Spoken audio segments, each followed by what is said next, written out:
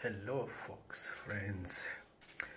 In the last few years, a few months, I've been seeing videos, suggestions from people, especially in Canada, saying they are living in Canada. I'm talking of migrants who moved to Canada a few years ago with the hope of a better life, but are going back to their own countries. But there are also people from Canada, from USA, from UK, from Australia, probably going overseas in countries like Latin America or Southeast Asia for many reasons, but mainly because they're not happy with where they are at the moment. But I'm going to focus on the migrants in particular because when we come here, we come because the grass is greener on the other side, and I've made the videos of the pros and the cons, in which case the pros were dominant, the positive were really dominant, so I was for giving it a try. The main reason they are citing in Canada is mainly the cost of living. Some add the weather, but the weather has been always a problem with you in Canada. If you come from a tropical place, it's always cold, so that I hope didn't come as a surprise to anyone. But the cost of living is a different story, because when you are outside of Canada, outside of the United States, outside of Australia, outside of everything, you do believe, really, you have the impression that this place is a paradise, that everything is sorted, no one is on the street, nobody goes hungry, and everything is okay. If you need a doctor, you go straight away. But the way healthcare is one other thing I've heard them mention as the one reason they don't like Canada anymore. Now, this is spreading across the Western world. Really, the cost of living is really escalating to the point where at times I wonder how people are living that are on a minimum wage. And it's not just Canadian or Australians, and what I'm saying, it's not just migrants, it's anyone really who live on a small salary. It is really hard to make ends meet these days. Even with those with the modest income, they just barely make it.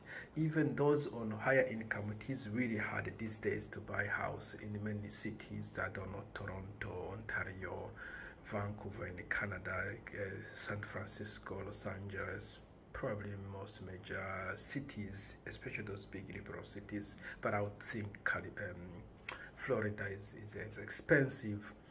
London, all cities of Australia now are really high. Perth and Adelaide are still okay-ish, but even them have gone really high in the last few couple of years. And I'm talking, of course, of housing in particular, because that's one big expense for an individual, and for families that's one kind of a necessity. If you are a father or a mother and you've got children, you really want them to be in a house of your own, and not to be able to have a house and not to have to be moving around due to tenancy changing, or owners wanting to sell and all of that. So the cost of housing is skyrocketed, and it is putting a lot of people off. And as I said, I saw a video of Canada, but I'm pretty sure there are people in the other countries that are also hurting, and probably not making videos. And here in New Zealand, as I can tell, the majority of my friends have moved to Australia, basically.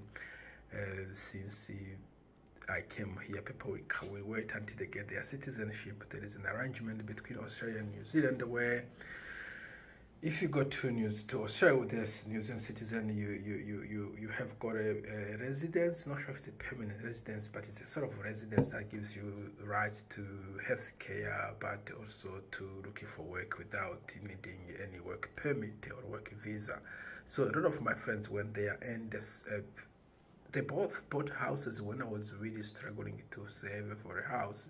They were building new homes for most part. So I was jealous in a sense, envious I should say, but my situation was, and it's still in such a way that it's not easy for me to park and go, not emotional easy. It was a professional easy at the time. I was working remote, but that also is going to end. But even then, it wasn't easy for me to pack up and go, so I didn't go. But the majority of my friends went over there, and they just bought decent houses over there. Obviously, they probably didn't go to Sydney. Sydney was more expensive than Auckland. But in Auckland, even with $1 million, you don't have a nice family house. So under $1 million, you're talking of a townhouse. You really don't buy a freestanding house with a backyard, unless you're buying something that is about to fall apart and that you have to spend another $500,000 to fix, because it is also expensive to get repairs done these days. So that's really one thing I heard people complain about. But I see some other thing, it's lawlessness, let me call that way, instead of crime, although it's crime as such.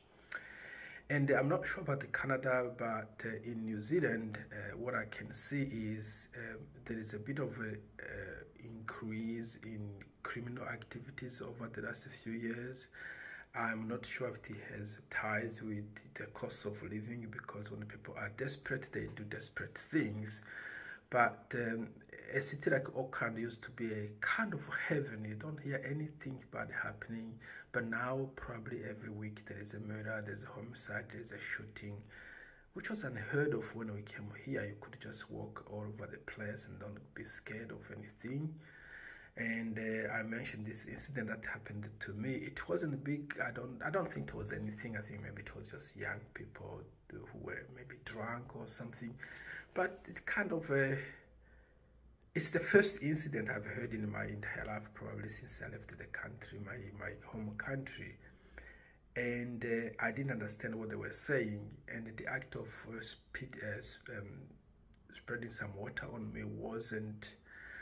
It wasn't that trivial. I mean, it would be trivial if they just shout or say something, but if they do something, that to me it's a sign of an increase in intolerance, in violence, in crime, in lawlessness. And without being very nosy, I can see like around the streets there are some sort of suspicious activities where you see a lot of cars, people sitting in the cars and talking. And it looks dodgy when I look at those streets.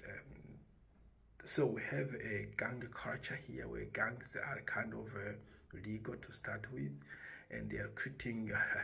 At 1 year, I heard that their recruitment numbers are higher than the police. So it's quite a phenomenon I don't comprehend. But at the same time, they are the ones that do most of the shooting, and I do suspect most of the robberies.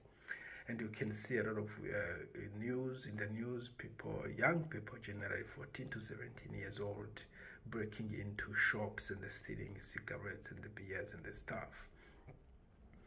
So lawlessness, as I said, I wouldn't put it necessarily on the cost of living. I think there is a bit of I love liberal politics, but there is a bit of an assumption in liberal politics that humans are generally good, but in reality I think we've got evil people out there.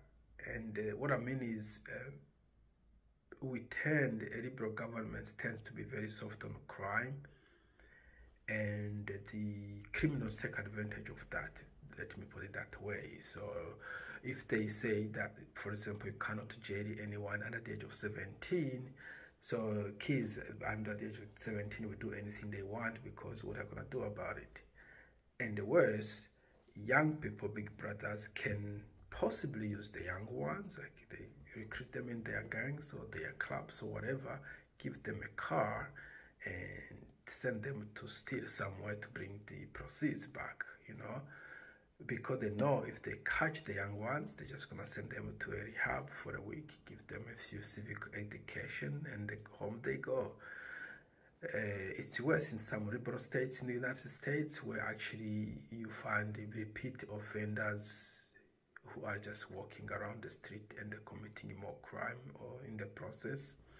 But also a lot of lawlessness, where just young people can wake up in the morning and go to a shop and steal and destroy everything they want, and nothing does happen to them.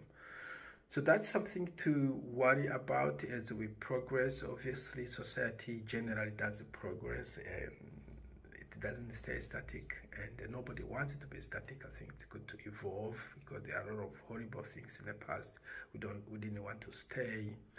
But at the same time, we can go in the opposite direction too fast. As they say, the pendulum could swing a bit too far, and it could become a bit of a dangerous place to live. So I'm not saying I'm living in New Zealand personally. I think I like it here for a number of other reasons. I just have to be a little more cautious. And on the financial front, I just have to find another job, a second job or a side gig, or just be careful with my spending and be prepared and reduce consumption. That's another thing. In the West, I think we consume way too much. There's always ways to cut consumption and fit into the budget. Okay, that's all I wanted to say. Not to discourage anybody who want to migrate, but to just do some research. Some countries are better than others. Even within the countries, some cities are better than others.